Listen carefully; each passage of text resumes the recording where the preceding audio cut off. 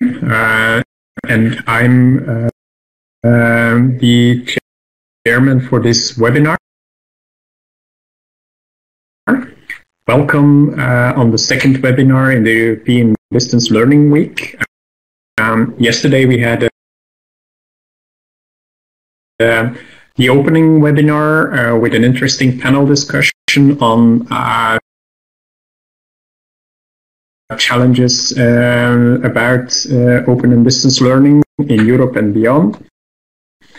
Today we start with the topical webinars, and the topic of today is quality in open online and technology enhanced learning.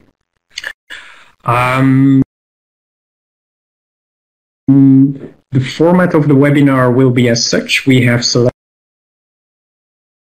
a couple of interesting speakers, presenters. They have prepared a short introduction on a certain aspect of quality issues in open and distance learning. They all have about 10 minutes for that presentation. I invite participants to just listen to these presentations one by one and write down their questions. You can also use the chat box. By the way, I invite all participants to also present themselves in the chat box just in a short sentence what they are doing and what they are interested in this particular topic. And so you can also then put your questions in there. We will bundle the questions at the end of this webinar. So after about, let's say, 45, 50 minutes presentations, we will then have time to go through all the questions one by one. You can also ask your question as a participant at that moment if you think that you want to intervene with one of the presenters in particular, or with the topic of quality in general.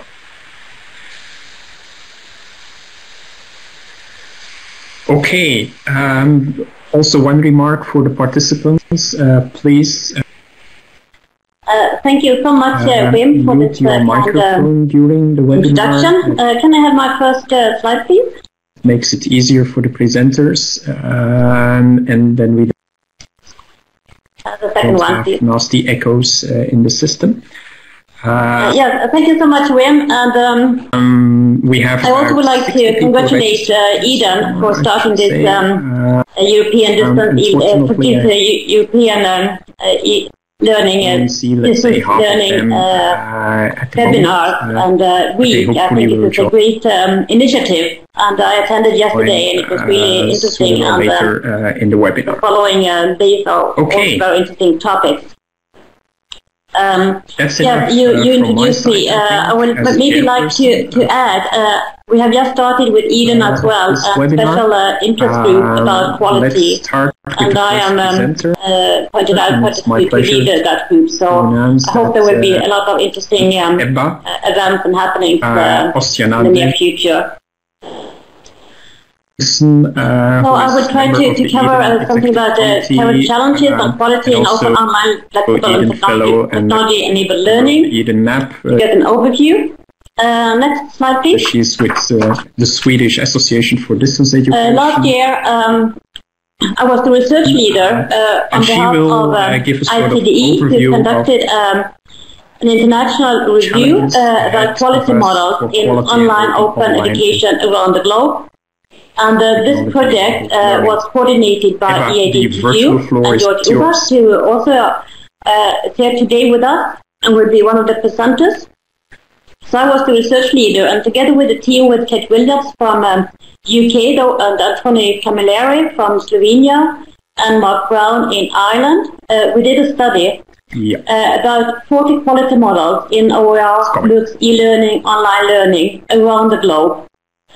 And it was really an interesting study because although there were so many different kind of well-known and used models, most of them also cover the same kind of quality dimension, quality features, quality issues, although they maybe were named a bit somewhat different. We also did in the report an overview about whether those models were more norm-based or if they were process-based, if they were about accreditation, about certification, about benchmarking, about a frame of reference of quality. So we come up with some kind of quality matrix for that. We also came up with a set of characteristics, what is important to look at. And of course, we were studying also the different kind of stakeholders, because the learners have one perspective, maybe the country or the national authorities have other dimensions to look at, the institution as such. So there are different stakeholders looking at quality, and some dimensions are maybe the same, but they can also differ. And it also depends what kind of maturity an institution are at. If they are beginners, if they are very well advanced in open online learning, they maybe have to focus on different kind of things. So we looked also at the macro and meso and micro level. That means both at course levels, they can quality models for course levels, but for the institution or for the nation as such.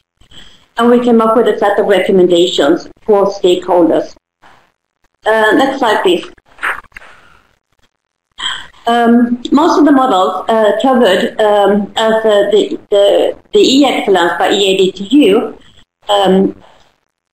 they have three main dimensions, and that is about management, which covers strategic planning and development and visions, about products, about the course as such, about the curricula, course design, and course delivery, and of course about the service, student and staff support service.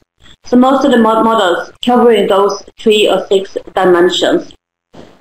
And they were also looked at from the learner's perspective. And here are just some of the dimensions listed. For example, flexibility, level of flexibility, interactivity, accessibility, personalization, transparency, participation. And I would like to add those written in below about autonomy, diversity, inclusiveness, just for me learning, which really is a topic nowadays, how useful it is for me, about openness, and of course about motivation and passion for the learner, and presence from the peers and also from the academics, and of course what kind of purpose it is for the learners to take in the course. So those dimensions are very much from the learner's perspectives. Next slide, please. I will say, and we will say from my research team, that there is no single one and only quality model. It depends if it is a norm-based or process-based quality intervention you would like to have. And as I said, about the maturity level, about the stakeholders, who are the stakeholders, and about the level, the macro, meso, and micro. But what is really important, and what also was stressed very much in all of those models, were that it is needed to have a holistic and contextualized approach when you're looking at quality. So you can't just look at the course as such or the service you provide for the students, for example. You need to have the whole area covered. Next slide, please. There was also recently a study conducted by IPTS about quality in open education. And this just came out this year, and they have focused on 4 transversal dimensions, and that is about leadership, strategy, technology, and quality, and 6 general dimensions, and that is about collaboration, research, recognition, pedagogy, content, and access. You can see that those are similar dimensions that I mentioned before from our study. But they also point out about efficiency, about impact, availability, accuracy. I think something is missing there, sorry. And also about excellence, which also need to be covered with all those 10 dimensions. We can discuss those features later on during the session, if you like. So next slide, please. So actually there are more questions than answers talking about quality, because there are so many different kind of perspectives. But I will say the course is very much about we need to come out from those pipeline courses. And also how curricula and learning outcomes and assessments are designed. They are mainly often designed in a very traditional campus-based and way. Also that kind of leadership and open online learning are changing as we are going more about pedagogy, pedagogy, using social media and unbundling perspectives. And also very much is this just for me learning. What is in it for me as a learner? And that means also that the roles in the educational arena landscape need to be changed. We need to discuss and to use and to collaborate with the learners. Learners are more not just consumers, they are prosumers more. They're collaborators. And that is very much about ownership and power. It is the learner who has the power. So what kind of quality dimension do we need to look at when we are looking at that? And there's also very much about capacity building within the institution. And not at least the question about validation and recognition, which really is a quality dimension, how institutions are dealing with that. Next slide, please. Conclusion, there needs to rethink quality as the questions more today are about impact, both in short time, long time, and also on personal level and social and community impact. We need to look at student engagement and satisfaction, how we train students' activity and achievements, and the efficiency of learning, and the levels of interactivity. But also about knowledge and skills and competencies as a result of learning. And of course, there needs to look at faculty satisfaction with their conditions for teaching and learning, but also the faculty's engagement in academic decision making. So there are a couple of other kind of quality dimensions which we need to look at when we are looking at quality in open online learning for the 21st century. So next slide, please. So thank you so much. And I'm very much looking forward to taking questions during this afternoon.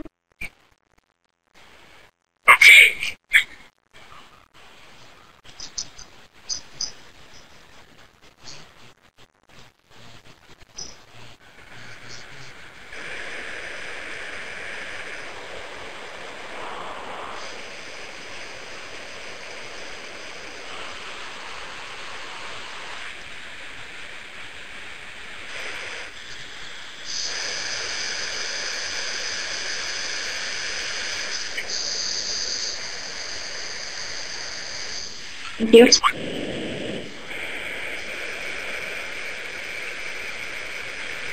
Okay, thank you, Eva. I think it was a nice introduction to the topic of today, and you have given us the idea that there are so many different models for quality in open online and technology-enhanced learning, that no one single model will yes, we have very difficult spelling, actually. And you also yes, I will share with you our experience in research that took place just a couple of years ago And as Iba told already, that we knew, of course, we are aware that there exist so many models in quality topic and area. So actually, what we started with a discussion on the concept. We used the concept which at that time used to be the broadest one, technology-enhanced learning, because we aimed, the research was actually implemented in the area of education sciences. And we agreed among the team of researchers that technology-enhanced learning is the concept that covers all different modalities and scenarios whenever we apply technologies in education. And also we took approach to online learning, distance learning, e-learning, and other formats and other innovations that actually continue changing the landscape of education in Europe. That these are types of innovations. When we join conferences, when we talk with professionals, when we hear new ideas, new things, we always come back to our organizations and think, how to integrate knowledge, whether it is work, what would be the challenges, what shall we do with it now? So we had the aim to establish the framework, how organization could look at it. And of course, we don't think this is the best example, but this is the example that we used and that worked with 3 types of organizations that we validated it in. So I will share it with you. So we had objectives for the research to identify prerequisites of integration of in organization, to describe responsive and responsible integration of technology-enhanced learning in organization. Responsive means that it responds to the needs of the target users, of our students, lifelong learners, adults, and or better, let's say, learners. And responsible in terms that it is actually based on some quality model or on some quality assurance procedures and other types of regulations.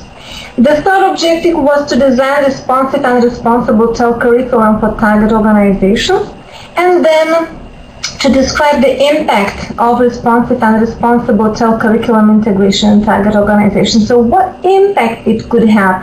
It is very and in relation to quality assurance, internal and externally. First of all, let me check if I can change myself. Yeah. So what is an up-to-date, high-quality curriculum design in times of digitalization? So we are talking about not replacing campus education to online education. It is about the mix, having an added value and an enrichment to the curriculum by using online education and therefore improving education. So it's not replacing. That first said, looking at elements that are of importance to the curriculum design. So what are we looking at? What can we do with online education when there are, especially also more and more students joining? So we can look at personalized teaching and learning, offering students learning activities and putting students on their ambitions at the center. We can create, by using learning communities, still small-scale intensive education, even if we have growing groups of students. We can think of integrating courses and larger learning environments, and therefore also link students with research, which is important for for academic education, of course. And we can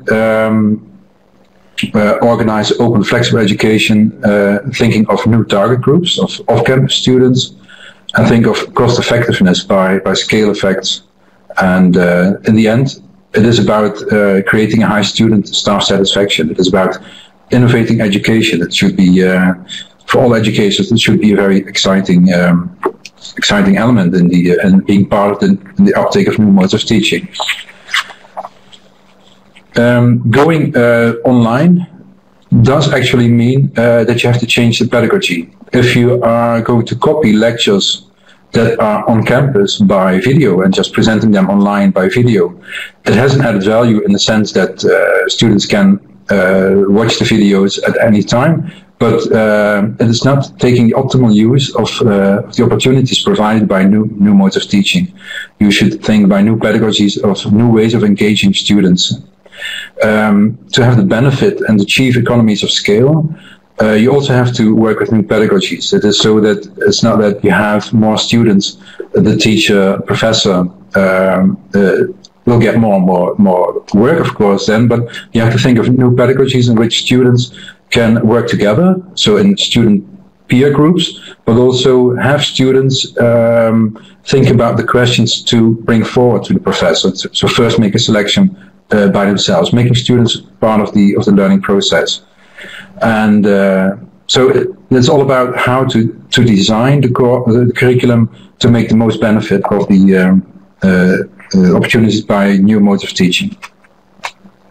So 5 main challenges in designing a course, this is mostly coming from Diana Lorillard, is which learning activities should be designed for students in the course to reach the learning objectives. What is the sequence, how to support students, the learner control, and how to organize the assessment. So these are the 5 main challenges in designing a course. And then you can think of, and this is changing over time, of course, different methods of innovative pedagogies that you can introduce into your courses. Talking about blended education, like I said, it's about the combination of campus online education. It is, however, a qualitative judgment on how to make the best blend. What is the optimal blend for a course? And that has multiple factors, like the course content, student characteristics, course objectives. So it is qualitative judgment depending on the course itself. So it is, you can't work on a matrix and build you a blended course like that. So the design concerns further the choice of media, sequence of activities to come to an optimal blend of online and face-to-face education. Looking at the quality assurance, then there is one typical factor of online education is that you can have an ex ante check on the quality. In a smaller group, you can test what you have developed, and only when you learn from that smaller group and improve it from there, you can launch it to a much bigger group. That's not possible in on-campus education. You can do this only with online education. And of course, you get also feedback by an online system, by learning analytics, on where to improve the course. So this is a kind of a built-in quality that you can make use of. Looking at external quality assurance, you can think here about the reference in the European standards and guidelines. What is the role of quality assurance agencies in this? It's not literally there, but if you look at the task of external quality assurance and not ending with a report by the experts, but providing clear guidance, you also can think then in the near future that also guidance must be given in relation to the uptake of new modes of teaching and the quality and related to that. And also in the other paragraph, offering features of good practice and demonstrated by institutions and recommendations from good practice. So quality assurance agencies and their role is also changing with the uptake of new modes of teaching.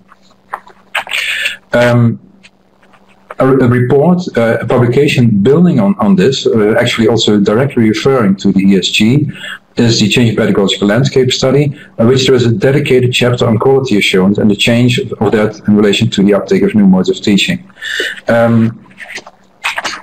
Here it is, you can read in this publication that both the universities as well as the quality assurance agencies still are in the beginning of the transition period. So, well, of course, some are way ahead, but overall, we are in the beginning of a transition period and that needs to be accelerated to fully exploit the opportunities of new modes of teaching and learning.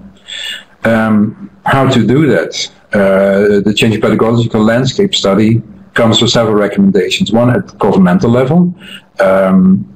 Governmental agencies, ministries must be aware of the need to accelerate this development and encourage and not impede these developments by legislative, regulatory frameworks and practices. Looking at national quality assurance agencies, they should develop their own in-house expertise to be able to also guide universities, but also recognize and support new modes of teaching. At the European level, ENQUA can further support the European networks by providing expertise and sharing good practices in this field. Looking at EDTU, European Association of Distance Teaching Universities, we offer 3 services in relation to this. One is Empower. It's 12 expert pools of 75 to 100 experts supporting universities in transition on the uptake of new modes of teaching. We have the Excellence Instrument that was also referred to by Ebba on quality assurance and online open flexible education. And we have the quality label for Open Embed specifically dedicated to MOOCs. So, thanks. This was my last slide. Okay, thank you, George. I don't know, Ebba and Nati, how far you are for the moment. Any progress? No, not unfortunately. I'm trying to chat with her, and I'm also trying to send her email because she sent my email as well. But she's not communicating. Okay. Can you hear us, Nati? You write in the chat. You can hear us. Maybe not. No success so far. No. Okay, no problem. We can still try fixing Nati's problem. There was a 6th presenter announced on the list, James Brunton from Dublin City University. He actually prepared a PowerPoint set, but I don't see him on the participant list so far in the conference. So I don't know. Maybe with time difference in Ireland or so that he has made a mistake. I'm not sure. But anyway, let's finish here this first part of the webinar with the 4 presenters we have had so far. And I've seen a couple of questions mentioned in the chat. I invite others still to continue putting their questions. But if I see for the moment what is in the chat, I think it was especially with Mark's presentation when people were asking, how do you motivate students to fill in the surveys? And the second question related then is how do you then motivate the teachers to take care of the results of the survey? I guess that this is a particular question related to what you're doing, but I assume that also the other presenters might have similar, let's say, questions in mind and that they also can react on that question. But Mark, maybe you can first say a few words about how do you motivate your students to fill in the survey, and how do you motivate teachers then to take care of the results, especially the results of things that are not going well in the course? Yeah, we provide students with plenty of opportunity to participate. We send them an email with a link to the survey, and we actually send that email again, I think 3 times during the time frame of the evaluation period, just to give students plenty of opportunity to respond. To help lecturers make the most of the feedback, I've responded to Matthias in the chat. One of the advantages of using the 5-star system is we can quickly see which courses might benefit from a better look, and managers are able to zero in very quickly on those courses and take a look at the Part 2 information, which explains a lot of the reasons why students provided such a low or high rating. Some of those courses too can actually be taken all the way up to academic board in a clump, so that it's not just the lecturers looking at the feedback, it's actually the organisation. But as I pointed out in my response to Matthias, it's important that managers approach the feedback from a desire to assist improvement. So it's not about punishing anybody, it's about looking at opportunities to actually improve quality. I think that's been working quite well for the Polytechnic. Thank you for that answer, and it reminds me of another question that I have and that we could discuss later on with participants, but I will already pose it here, ask it here. And it was in one of Eva's slides in the beginning, and it's called quality culture, and I think that we should talk about that more later on, I think. Thank you for mentioning this and giving me the chance to introduce that question. But maybe I would like first to the other presenters to give their reflections on how do you motivate, at the one hand, students to be involved in evaluations and quality assurance issues, and at the same time also how do you motivate teachers? Is anyone, Irina, Ebba, or George, who would like to start discussing here? Irina, can I start with you? Yes, of course. I can give you the perspective from our university, actually, and not only our university, but maybe more universities in Lithuania and those that I visited. Actually, I would start with some broader issue. I think Europe went too far a little bit in standardization and in quality assurance procedures in curriculum designing.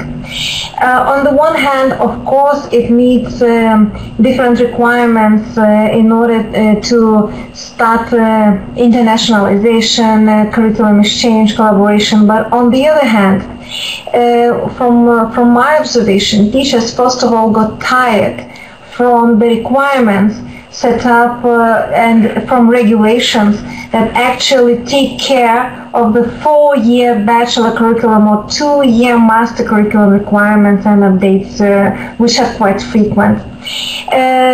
This is, I think, one of the reasons why teachers sometimes are not so much willing to change their performance, their habits, their participation in the teaching and learning process, because they already are stuck with the formal requirements from big programs, from quality assurance agencies, from organizational regulations and other things. So whenever they find their way and whenever it meets all these formalities, the teacher is already tired. So I think this also proved when all curricula was transferred to ECTS, when all the syllabuses had to be updated, when all the programs had to be, revisited again. And now, for example, in Europe, we go for short programs, for unbundling of the curricula. So we can imagine how much of this weight is on the shoulders of the teachers. So this is actually the reason that our teachers express very often, but the motivation is the satisfaction of students. So to reach students to provide feedback, I think one step was very successful when all the courses appear on the online learning platform. And if there is a link provided in the online learning platform, which is available at any time for any student, as Mark says, we can use email or we can use online learning platform where all students log in from all over the world. In our case, this facilitated a lot, and we received much more student feedback than before it didn't exist. And teachers actually are motivated whenever they see positive results and positive feedback. With the negative feedback, of course, there are issues because teachers get closed, but it needs time. And I agree very much with the remarks in the chat saying that we need to involve them in peer reviewing, in setting requirements, in reviewing requirements, and having communication with them. Sorry for long. Okay, thank you. But I like what you said, that the motivation for teachers is the satisfaction of the students. But I think that it works vice versa as well.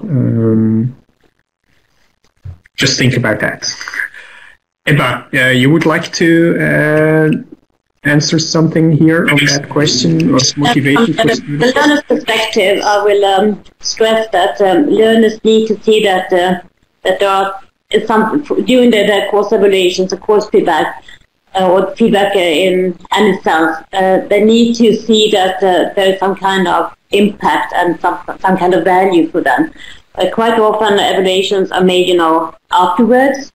And it will maybe make sense for other learners coming later, and it doesn't make sense for themselves for their own learning. I think that is really an issue to think about when we're talking about evaluations for learners, because every learner needs to see that there is some kind of impact, there are some kind of added value even for themselves. From the teacher's perspective, as you said, I introduced the concept of quality culture because each of staff, each of the students have responsibility for developing a culture of quality. And also what you mentioned, Irene, I mean, sometimes there are no incentives for teachers making any change for opening up education or for improving education with increased digitalization, etc. So then there need to be incentives and there need to be time. And in one of my slides, I also pointed out very much about leadership, because this is a leadership question. Leaders need to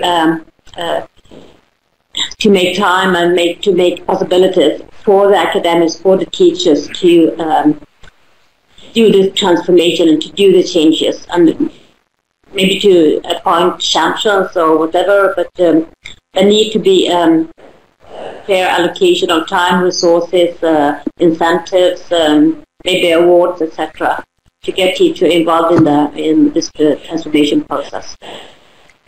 Okay, I think that is already one of the answers to the quality culture. What you mentioned now, leadership is an important characteristic there. Leadership is really important. And for example, next week there will take place the first leadership school. It will take place in Barcelona, and it's really targeting rectors. So I will be there myself, and it will be really, really interesting and see what comes out of that discussions.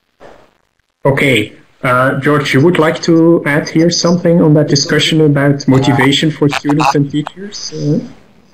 Yeah, so the experience is that both actually students and teachers are quite conservative. Students just want to, are focused on their credit points, so they want to follow the path that is set out, a bit more taken by the hand. You're not very much into new things or experimenting. Teachers, professors are most focused on research more than on education. So both are very conservative and not so much open for change. But you need both parties to make this innovation education possible. For students, I guess it's best to work with those students, because you need their voice, with those students who are open to this, to be interlocutor on behalf of the students. So at least work with student unions and see, trying to get students at the table. Rather talk with them than maybe just sending lists of questions. And with professors, we've seen that professors that are open for change, it is often linked to research then. So if innovation in education also improves the research, then there is a win-win, and then they are open for that. So if you involve students or students from abroad in improving the research, and by doing that, improving the education, that's the best mix for them. Okay, thank you. It's interesting that you mentioned that, because I saw one reaction in the chat by Lislak Risager, who was also talking about students are often conservative and they prefer old school teaching methods. He or she told in the chat box. So you already addressed that issue, George. Go ahead with the ones that are a bit more, let's say, revolutionary in their approach and not so conservative. Okay, there was one other striking question. Can I add something? Yes. Yeah, I think it is really, really important, exactly what you mentioned, George. I mean, there is some kind of spin-off effect. As long as the national authorities, or not even ANCA, for example, are asking for this kind of questions about open education and everything which follows up that, institutions don't care about it.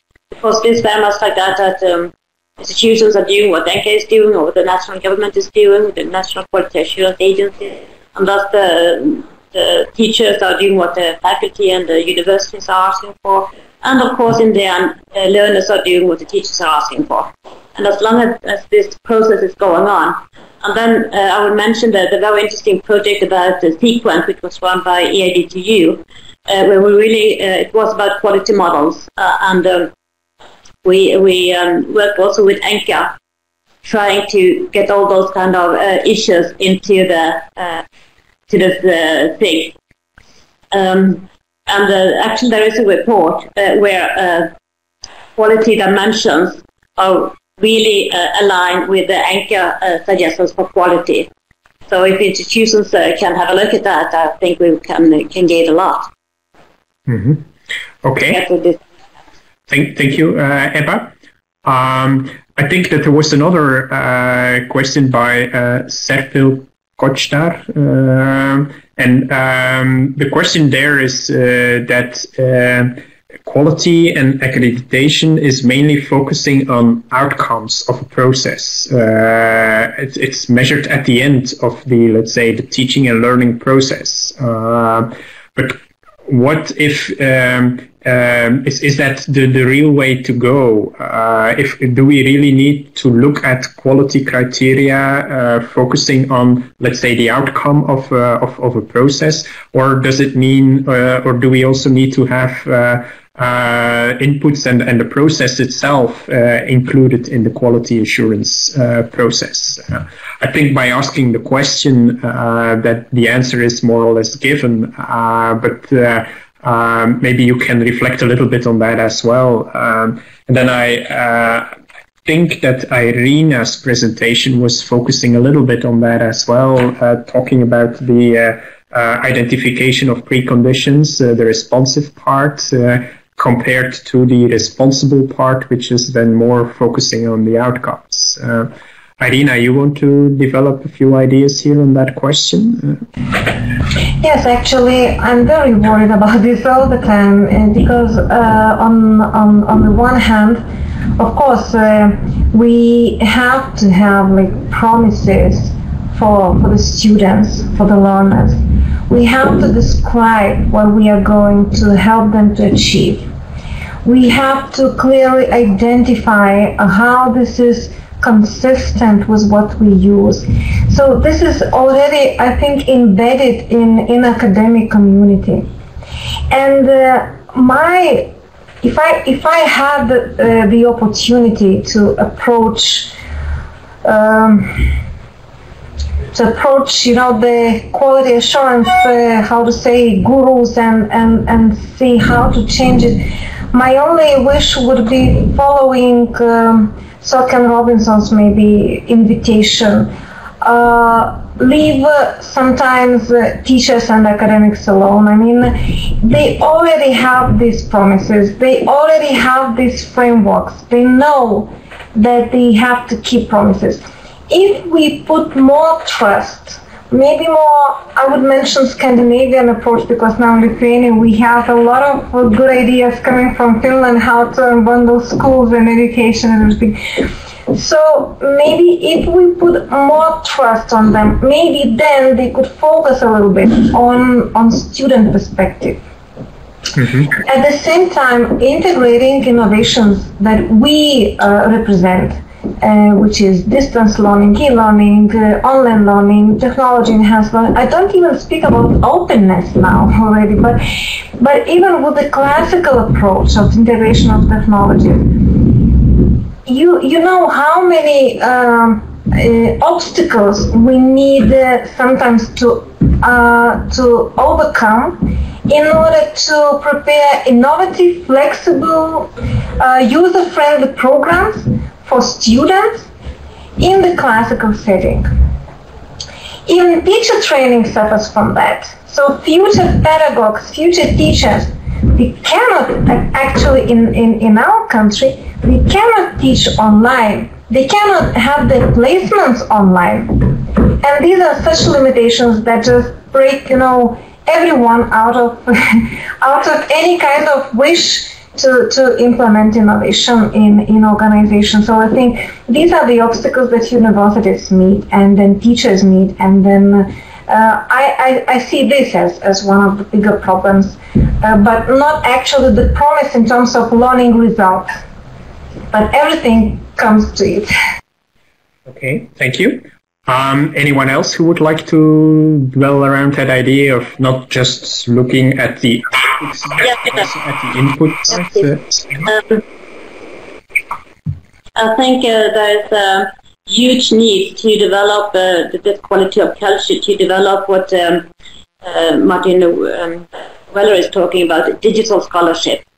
We are talking a lot about scholarship of teaching and learning, and that is, in higher education, this is really high status in education.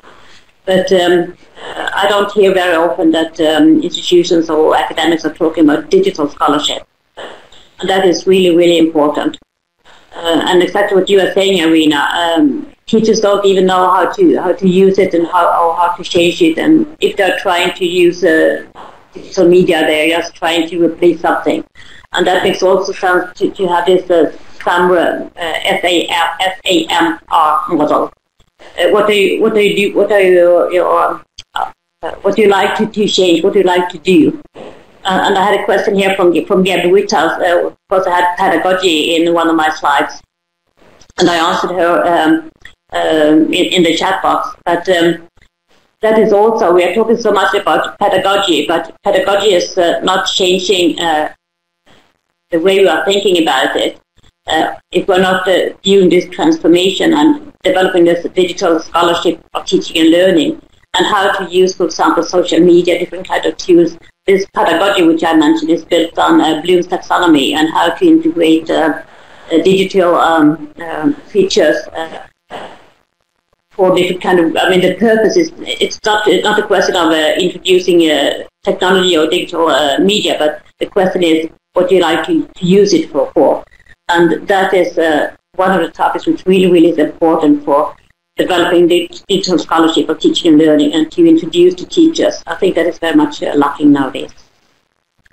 Okay, thank you, Ebba. Coming back to that question about the input-output issue, George, you were also mentioning that its quality should not only focus on the products, but should also focus on the educational design, was one of your statements. I think that also you can agree with the fact that it's not just the outcome that needs to be measured, but that we also need to see a more holistic view on quality assurance. Is that right? Yeah, so if you only look at the output, then you are actually ignoring that there can be an quality improvement in the process. And of course, there can be a quality improvement in the process. And if that can be done with new modes of teaching, online solutions, then it should be used. It should not be duplicating what's been done on campus now, but you have to clearly look into opportunities of online education as an added value or enriching the program. And only then use it, and then use it in the optimal blend, of course. Yeah. So it's no really, and then looking at the quality of education can improve by doing that. That's okay. Thank you, Mark.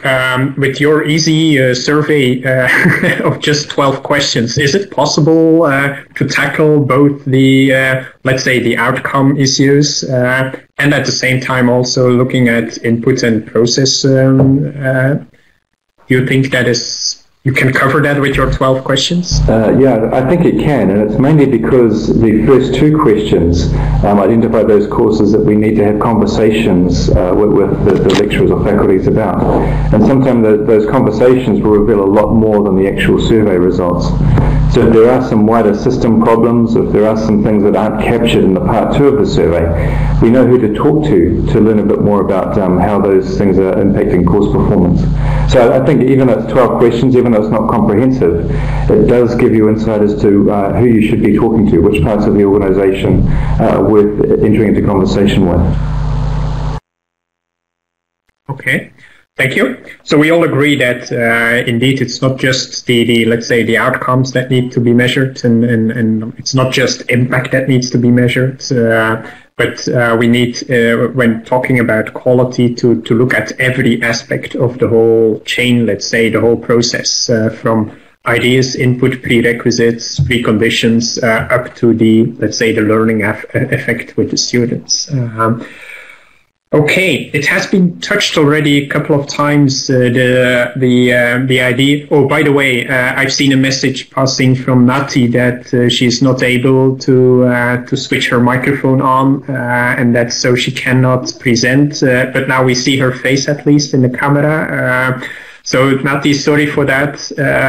We apologize, but it's nice that you will make available your presentation through the Eden websites, and so people can at least share some of the ideas and can get in touch with you later on particular aspects and issues in your presentation.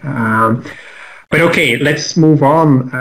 Like I said, it has been mentioned already a couple of times that talking about quality also means talking about a quality culture, and words that have been mentioned in relation to that are leadership, and Ebba also added digital scholarship as one of the things. I've seen messages passing by in the chat box where it's where people talk about, let's say, professionalization of teachers, new competences of teachers needed, and not just of the teachers, but also, let's call it, organizational competences, the competence of a whole institute to install quality measures, quality assurance, quality management, in total a quality culture.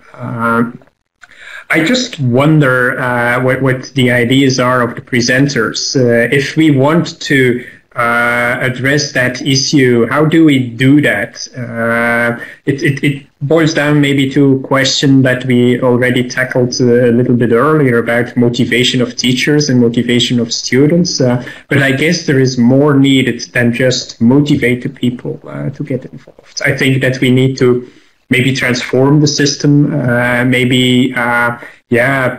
talk about, I already mentioned the word professionalization, new competences, new skills. I was just wondering what the presenters think about that whole, the broader picture, let's say. I don't know who wants to start. I have my own idea, but I already I'm talking too much. So, thank you. I can start. Okay, Irina, thank you. I would see the conditions for the successful quality culture in organization as follows. Well, we are groups of stakeholders actually, and we all understand that stakeholders come from business, from academia, from education policy, and once I would speak about a university. So once the university stakeholders agree upon the direction, upon the development, study program portfolios, forms of innovations, I think all agree upon the need, then upon the resources, and upon the time scale, let's say. So once it is agreed, it is important actually, to my mind, that consistency is being ensured. So that I love actually classics a lot, and if we go back to different classical theories, we would see that all of them ask for the reason behind. So if there is a reason behind, and if all discuss, if they have conflicts, if they have disagreements, anything, if they follow the same reason and the same need, and if it once already been agreed, and if consistency is ensured, I think we can talk about quality culture within an organization. So this is my point of view from my experience at Vytautas Magnus. Okay, thank you, Irina. George, can I ask you to continue on that, or what do you think about culture? You have, of course, in EATU, a particular type of universities, and maybe that's slightly different from other more traditional universities, although maybe not. I leave it up to you to discuss. Of course, we have a core group of open universities, but there is a big majority also within our membership of conventional universities working with distance education. what we see in the quality culture, well, it should first of all be a shared concern, of course, of all staff members, and there, especially when you're looking at the uptake of online flexible education in traditional universities, focusing on that,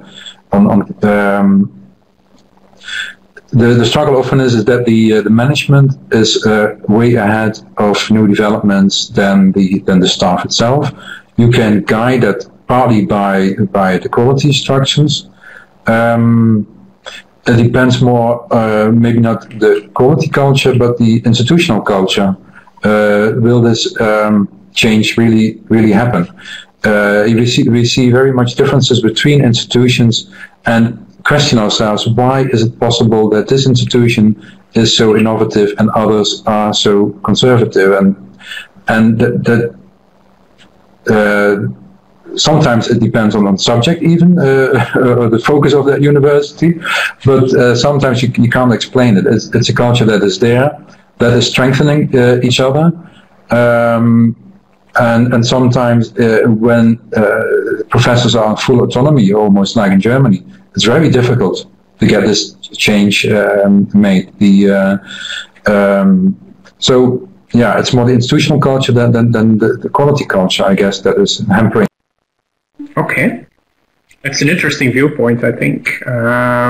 Okay, Mark, you would like to add here something? Yeah, sure. I think George's last point is a very good one.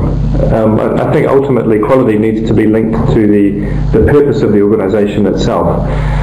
So it's perfectly possible to benchmark performance against other organisations, and I think once organisations do that, they find out where some competitive opportunities might lie for them. But ultimately, quality assurance isn't about measurement, it's about improvement. And I think the more we talk about quality assurance as a means of improvement rather than just finding out about things, I mean, what organisation doesn't want to become better? And quality assurance provides, I think, really good ways forward for organisations to actually become better. I think that's where a culture might find a common value set with a quality assurance mechanism. Yeah, coming back to what George said about an institutional culture, you were talking about a New Zealand experience, let's say, and now you're in the UK, in the Open University, a totally different organization.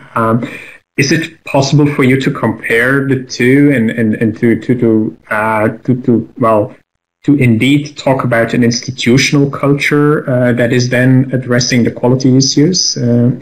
Or do you don't see that institutional culture difference in your particular case? I think the organisational cultures are quite similar across the Open Polytechnic and the Open University. The Open University is 10 times bigger by staff numbers, and so it's a lot more complex, which makes it a far more complex place to work and to apply quality assurance in. But the organisations do face very similar challenges.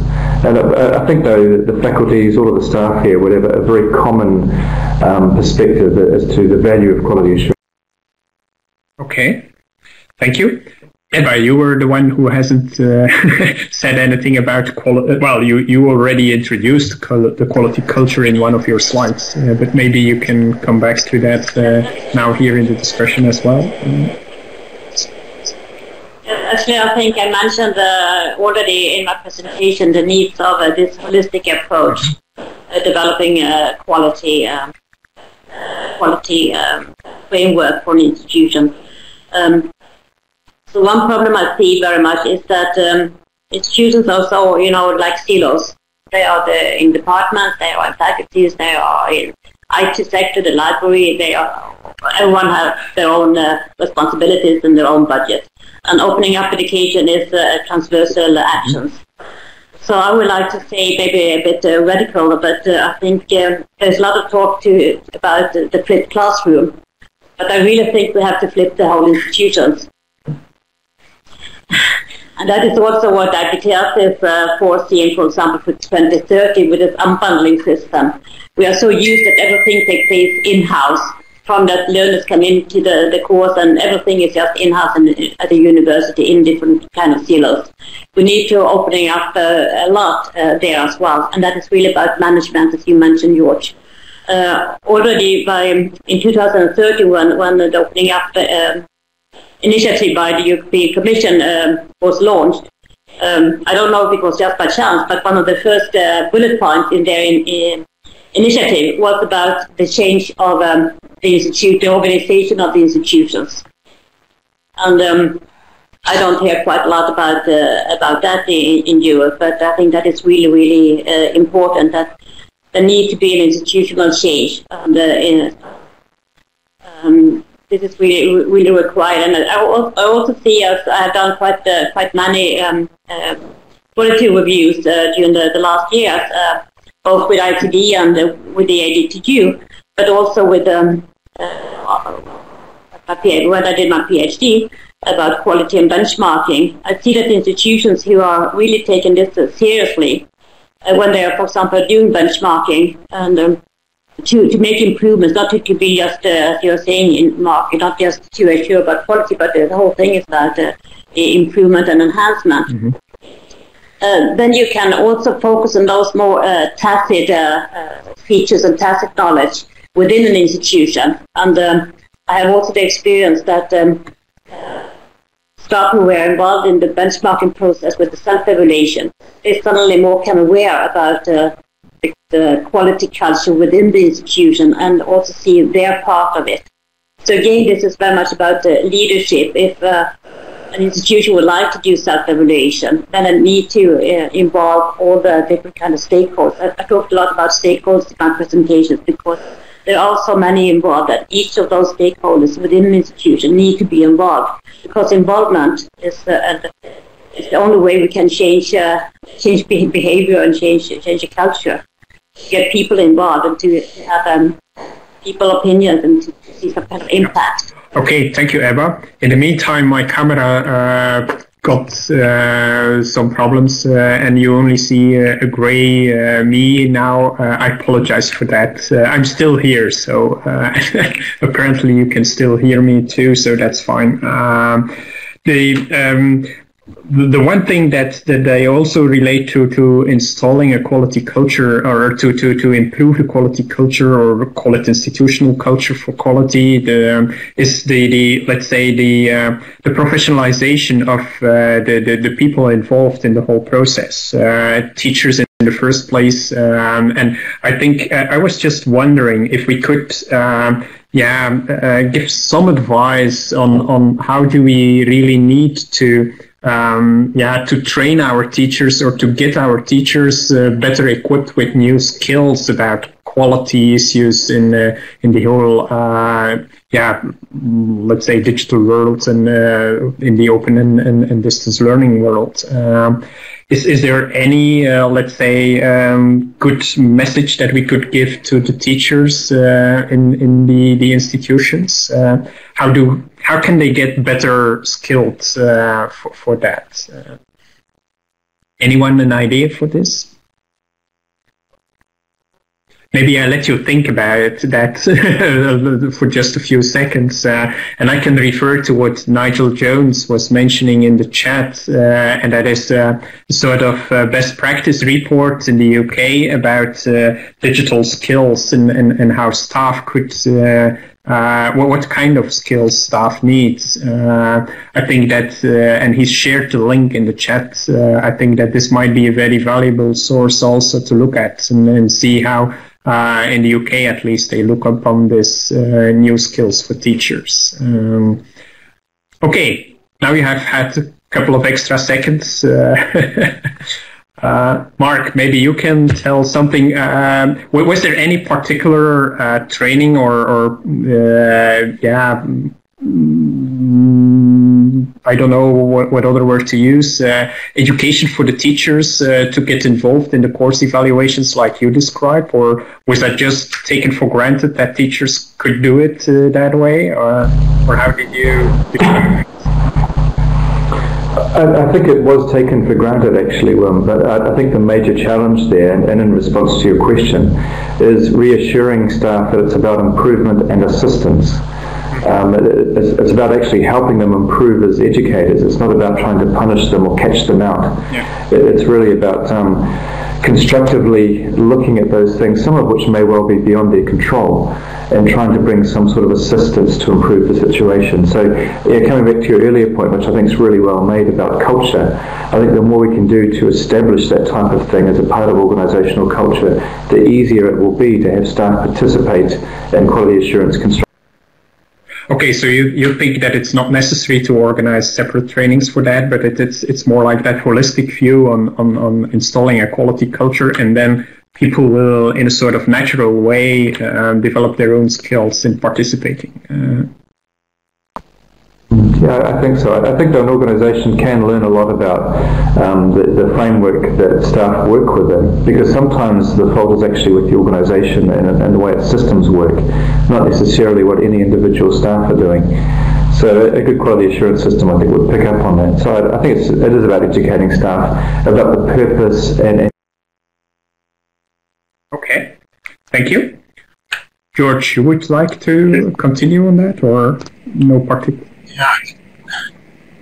It would, of course, be a pity if the will is there, because that was the biggest problem. And when the will is there, the expertise isn't there to be shared. So I think it's important also at governmental and European level, and national governmental and European level, to make sure that there is expertise to be shared in case that is needed. And also in the Changing Pedagogical Landscape study, it is referred to the importance of having these organizations like SURF in the Netherlands, I believe it's JISC in the UK, or so, those who are supporting digitalization of education and who share this expertise.